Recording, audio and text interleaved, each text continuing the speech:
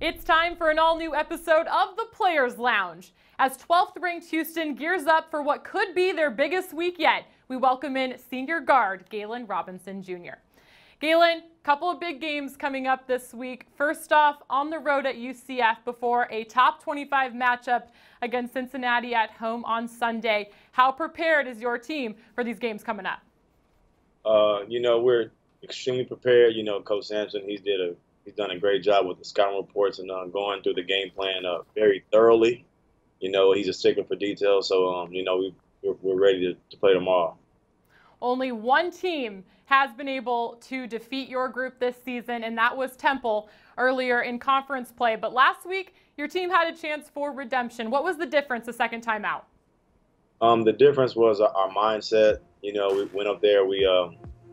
Hats off to them. They beat us, but we felt like we played lethargic, didn't play with any energy, and that's a reflection of me. And because it's my job to lead these guys, so I knew that second time around I didn't want to make the same mistake. So I just made sure I was just on 1,000, and I just hope that they follow me, and because I knew we had a great game plan, and I just wanted to set the example to just help us play hard. In December, your team got to take the floor at the brand new and beautiful Fertitta Center for the first time. How has playing in that arena changed the game experience? It's crazy because like a lot of people ask me to describe what it feels like. It's just like if you had a Toyota and somebody just gave you a Ferrari for free. It's like you like, oh man, like it's such a great feeling playing in that arena, and how hard we work, and just to be able to play in an environment like that is just crazy.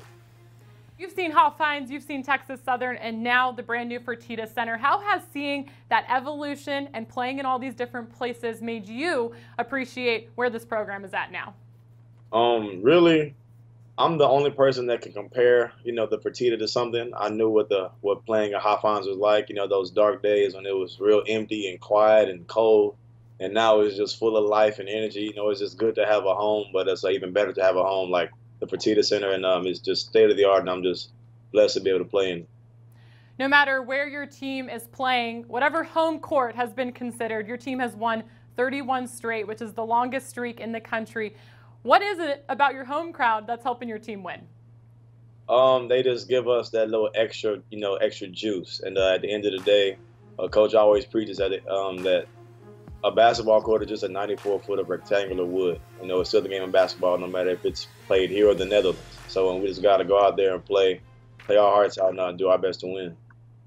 Now, you haven't only just seen the evolution of the different arenas your team has played in. You've seen a new practice facility come out along the way as well. But your head coach, Kelvin Sampson, has really taken this group one big step in the right direction each season. Your freshman year, no postseason appearance, sophomore year, NIT, junior season, second round of the NCAA tournament. What has been the best part so far along this journey? The best part is just, it's been seeing myself grow, but also more importantly, seeing the program grow. The work we put in with Coach Sampson on a day in and day out basis. We know he knows his stuff, but just to see our hard work just get paid off, and just be able to go to the NCAA tournament last year, it was crazy, because that was everything you dream about when you're a kid, and to be able to be a part of that, it was something I can't describe.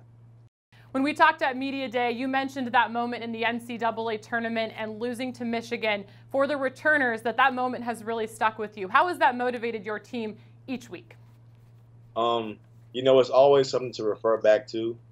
We know that it kind of makes you pay attention to the little things in basketball, like free throw shooting and things like that. We know that a lot of us, based off that scar that we had last year, that we value free throw shooting on a completely different level now. And we try to stress that to the new guys, because, they just think it's just 1 or 2 points, but that's the difference between going to the national championship and being at home, when you don't want to be.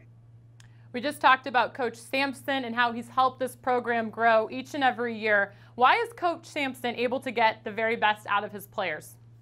The reason why is because he demands it every day. You have a certain standard you got to meet every day, and if you don't meet that standard, there will be consequences, and you won't like them. So it's either you meet them or you deal with the consequences. So, and most of us, we're smart enough to just to meet the standard, and we like the results we get when we meet that standard, and it's a great feeling.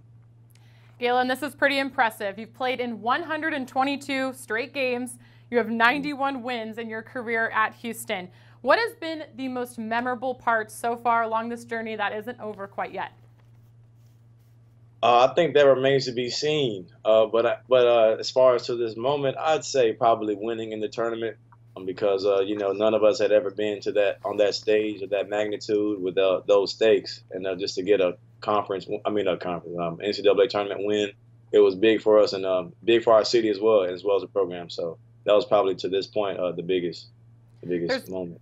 Yeah, there's been some great teams at Houston, especially the past couple of years, but this 12th ranking is the highest in about 35 years. Why is this team this season different than maybe some that you've played on in the last few years at Houston?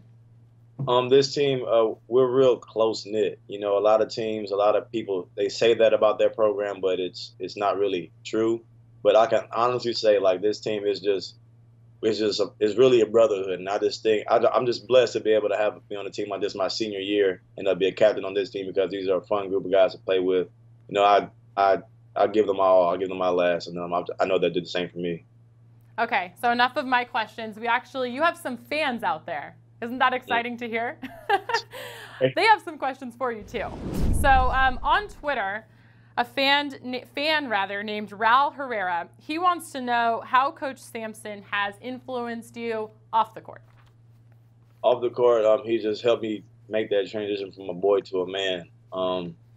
You know, he teaches you a lot of life lessons, and I'm just looking down, just thinking about just going through the various lessons he's taught me, and you know, his impact he's really left his handprint on my life, and you know, I'm blessed to have a coach that genuinely cares about me and my well-being and my success. So it makes me want to just go out there and play that much harder for him. But you know, he's a guy that he really cares about you sincerely, and you know, that's a great trait to have as a coach.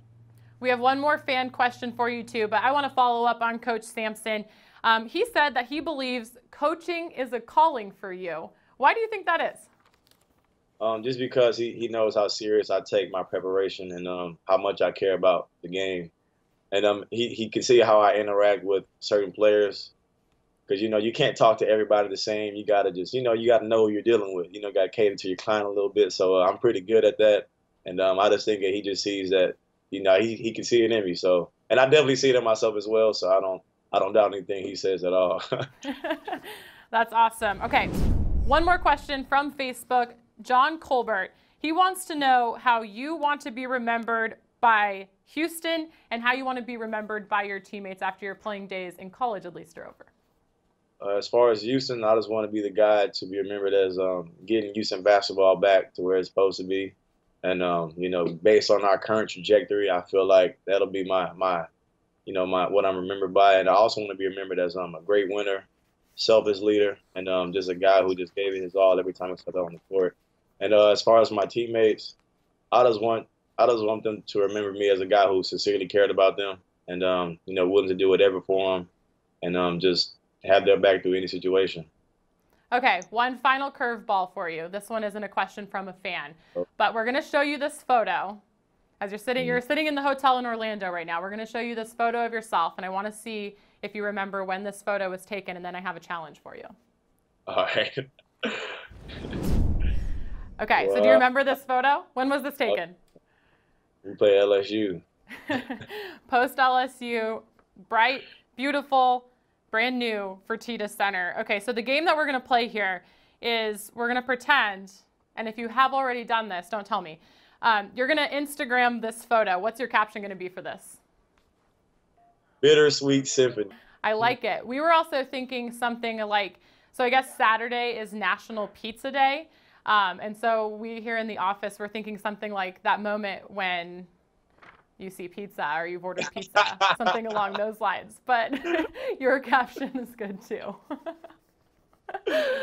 Galen, thank you so much for taking some time on the road. Good luck this week against UCF in Cincinnati, and best of luck to the team the rest of the way. Appreciate it. Thank you so much.